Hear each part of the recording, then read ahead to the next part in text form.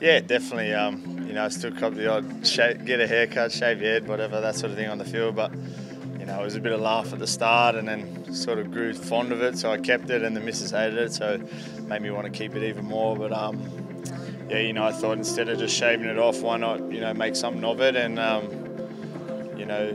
the memory of Gabe sort of popped into my head, and I'm lucky enough to be in a position where I can get a bit of a following and raise some much needed funds and things like that for an unreal place like Bear Cottage, which is where Gabe spent sort of the last 7 weeks of his life. So it's something very close to my heart. I probably only knew Gabe for just over 12 months, but the impact he had on me was massive. And I'm still close to his mum and sister as well. I talk to her a fair bit, and she always messages me saying thank you and things like that. And just to meet a kid that he's 12 years old and that sort of thing, and just have the outlook on life that he did, even knowing that he didn't have long to go, was inspirational. And I still remember we were at Bear Cottage, had a big family day, and one of his things was he loves reptiles and things like that. So Taronga Zoo and Bear Cottage organised for them to bring out some reptiles and lizards and snakes and things like that. And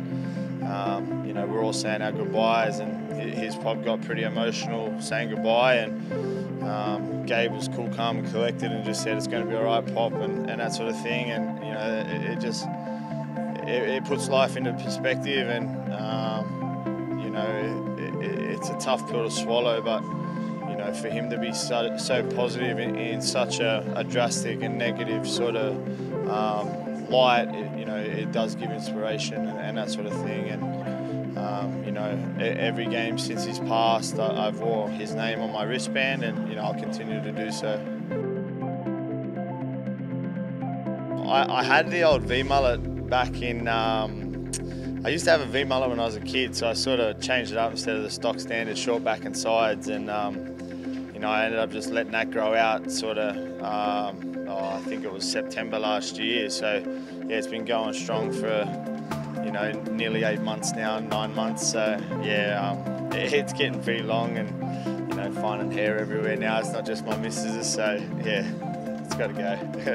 I'm stoked with the donations already, and I can't thank everyone enough for their donations. And nearly at our goal with a week left. So definitely it's been well received on my end, and I can't be more thankful. My goal is 5,000. I think it's just over 3,000 now, and that's only in 2 weeks. So like I said, the support's been unreal, and striving to get to that $5,000, and doing the shave. I think it's next Wednesday or next Thursday. So yeah, looking forward to it, but I think I might miss it when it goes.